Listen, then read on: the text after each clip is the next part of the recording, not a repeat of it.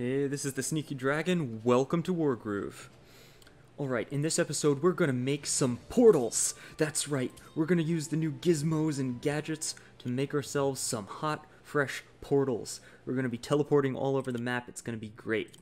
Alright, the first thing you wanna do is click on this wrench-looking thing up here and go into Map Properties. Then we're gonna change the map type from Skirmish to Scenario. That's really important because the Scenario map gives us access to this levery looking thing up here. That's where the gizmos live. Now we're going to click in the bottom right here, and we're going to get this archway looking thing. Those are going to be our portals. Awesome. Now they just look like empty arches, but they're gizmos. Gizmos have two states, on and off, true or false. We're going to turn them on, and they're going to have this swirly vortex in the middle. It's going to be awesome. And that's how you know that they're a portal. Alright, now let's talk about the kind of portal we want to make. I'm thinking I want to start out with a really easy one-way portal. We're going to have this one light up and be active, and send you to this gate over here. I want it to be intentional. You can only get sent through the portal on purpose if you end your unit's turn right there, and then you get sent over here. That's going to be our first portal, and then maybe we'll make a more complicated portal in a later video. But this is so that everyone can make at least a simple portal for their maps in the easiest possible way. Alright, the first thing we need to make our portals work are locations. So I'm going to click on this exclamation point in a box over here. Then go into the bottom right, click, add, and I'm going to add our very first location. This is going to be Gate 1. It's just what I named it. It can be anything you want. It's just a name to remember what this location is. Let's make this a red location. I'm going to click close, and I'm going to place it right there. You can see this area is red. You can create these or remove them just like anything, but I just want one square right there of my Gate 1 location. That's really important because it will tell the game this is where my portal is, right there. Alright, we need one more location, and we are going to call this Gate 2, and let's make it blue so we can tell the difference, and I'm going to put it right there. Beautiful. Alright, so we've got Gate 1, and we've got Gate 2. Now we need one more thing. I'm going to call this, well, this is just a special location that's going to move around a lot, so let's call it Special, and we'll make it black. It doesn't really matter where you put this. I'm just going to stick it way over there in the corner of the map, out of the way, so it doesn't hurt anybody. Alright, cool. If you don't understand why we're doing this, don't worry, it'll become apparent later on. Just keep watching, and I'll try to explain everything as much as I can. The Gate 1 location in red tells the game where our first portal is. The Gate 2 location tells the game where our exit is. And this special location is going to be a part of a very clever thing we do later on. Alright, let's play the map, just so you can see what it looks like. And as you can see, locations don't really appear in the map. I can't see any of those boxes. But the portals aren't active, and they don't do anything. So let's start adding some cool effects to our portals. I'm going to click on the wrench again and go into the event editor. And we're going to make a brand new event. I'm going to call this Make My Portal Look Cool. What this is going to do is, at the start of the match, it's going to activate that first portal by Mercia. So it just has to happen at the start of the match. So when, start of match, and again, the name can be anything you want. For players, we're going to keep both players checked, that's fine. For conditions, I want it to happen automatically, so I'm not going to include any conditions. Actions. I'm going to hit New, and we want to turn the gizmo on, so we're going to do Gizmo Set State. Gizmo Set State. Click OK. Now we have to pick the location. I'm going to scroll all the way down to Gate 1, because Gate 1 is the one I want to be active at the start of the game, and I'm going to set it to True. So set all gizmos at the location Gate 1 to True. It's pretty good. Alright, we can close out of here, and then play the map. Alright, as you can see, now the gate is active. This portal is on and running. It's pretty great. but it still doesn't do anything. It just looks cool. And that's really all we were trying to do. Now, let's make it start teleporting units. We're going to go back into this wrenchy thing and back into the event editor. And this time we're going to make an event that teleports a unit from one portal to another. Alright, we're going to call this one, let's see, teleport. And I want it to happen over and over again. We don't want the teleporter to die after its first use, so we're going to set it on repeat. It's going to happen for both players, that's fine. Conditions, we'll talk about those later, they're really important, but let's skip that for now and go into actions. We're going to make a new action, and we want to teleport our unit, so we're going to click on Unit Teleport, okay. Any unit, that's fine. From the current player, let's keep it current player, that makes sense to me. But not just any location, no, only on gate 1. We want them to teleport from gate 1, from the first location, to gate 2, the second location. This checkbox can be on or off, it doesn't really matter. Alright, so any unit from the current player will go from gate 1 to gate 2. That all looks pretty good. Alright, let's play the map. And put Mercia on the gate. Awesome! She teleported! We have a warp gate! But wait, we're not done quite yet. There are a few bugs in this warp gate. For example, what if I have a soldier on the other side? What happens if I put Mercia on the warp gate? She tries to teleport, but it doesn't really work. And then, what if I move the soldier? She gets sucked in anyway. We wanted to make an intentional warp gate. You can only warp on purpose. So let's try to fix some of these bugs by adding conditions to the warp gate. Alright, let's go into the event editor. We're going to click on our teleport event, our teleport trigger, and click edit. We want to go into conditions and start adding some conditions. Alright, so I only want the teleport to happen if there's a unit on gate 1. Obviously, it doesn't make sense to teleport if there's nothing there, if there's nothing to teleport.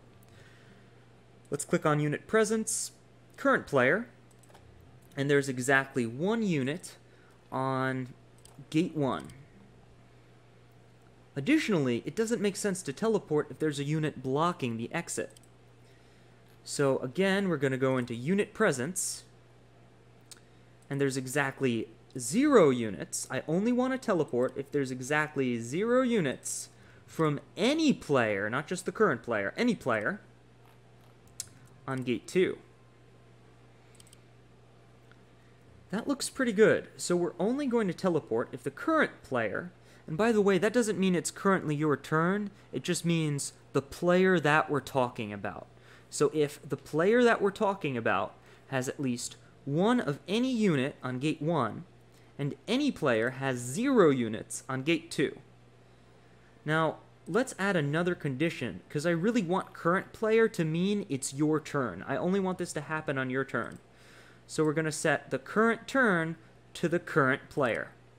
It's an extra step you might not think about, but it's very important. This way, current player does mean current turn, because I set this right here, this condition. Okay. Let's review what we've done so far. The teleport will only happen for the current player's turn if they have exactly 1 unit on gate 1 and nobody has any units on gate 2. That's still pretty good. However, there's one more bug in our gate, and just so you can see it, I'm going to place lots of units on the map. Here's the bug. Let's say I have units covering both gates. As you can see, it's no longer trying to teleport. We fixed that. However, what happens if Valder kills this unit? Okay, we're good so far. But at the start of Mercia's turn, this unit immediately teleported. That's no good. I didn't choose to do that, it just happened.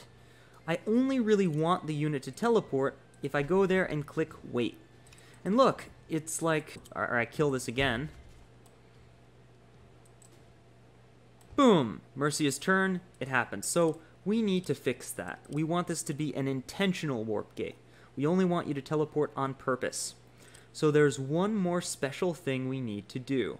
And this is a little crazy, but I'm going to show you how it works. Alright, so we are going to make a new event. A brand new event that's called Only When I End My Turn. And we're going to have it happen repeatedly. And this is a special event that will apply to both players, and it will only happen on the condition that there's a unit has ended their turn. That's an important condition. Alright, when a unit ends their turn, we're going to do something very special. We are going to use what's called location Boolean operation. What this does is it lets you combine locations. So I am going to combine two locations into our special location that we made all the way over here. The reason we put it all the way over there is because we're going to change it. We're going to change it to a combination of the last unit used spot, basically where the last unit just ended its turn, and warp gate 1. It is going to be an intersection of the two, meaning that this special location will only exist if the last unit to end their turn is exactly on warp gate 1. Don't worry too much about it if that was too complicated. You just have to set it up exactly like this. But the idea is that the location special will only exist at the intersection, at where you combine the spot where the last unit ended their turn and gate 1. And if those two aren't the same place, it won't work. Special won't exist. So this special location only exists exactly when we want to teleport. It's super useful. Alright, we don't need to set any other conditions. It'll always happen at the end of a unit's turn. That's pretty good. And it will happen on repeat. Okay. Let's move that all the way to the top. We want that to happen first. Now let's go back into teleport and make a brand new condition. The condition is that there has to be a unit present from the current player, exactly one unit, on special. We really don't need this one anymore. Is the current player have exactly one unit on gate 1? Because special is a combination of gate 1. So we can go ahead and delete it. We just need to know that they exist on the special location. Alright, let's try it out. First, we make sure that this does not try to teleport. We're good. Now we move here. It's still not teleporting, that's correct. Valder's turn, Valder moves around. Moment of truth. It still didn't teleport. We can move it out of the way, no problem, and move a unit there, and it only teleports when we chose to end our turn on that space. Now let's have Valder kill this unit. Oh, I guess it really didn't matter because we didn't have a unit there. Alright, hold on a sec. We teleport like normal and put a unit there. Moment of truth, moment of truth. Now let's have Valder kill this unit and end our turn, and if we did this correctly, we do not teleport. Nice, we didn't teleport. We can move things around and play the map like normal. Sure, we can attack Valder. But we'll only teleport if we deliberately end our turn there. This is a solution to a problem that a few map makers have come to me and asked about. And this is how you get a purely optional warp gate. Alright, I'm going to show you how to make some more complicated warp gates, or combinations of warp gates, or maybe non-optional warp gates in future videos. But this should be enough to get every player started with just a few simple events and triggers to making your very first warp gate. That's all for now. This has been Sneaky Dragon, and welcome to Wargroove. Hey, if you've got any questions or there's anything you didn't understand or a video you want me to make, let me know in the comments below.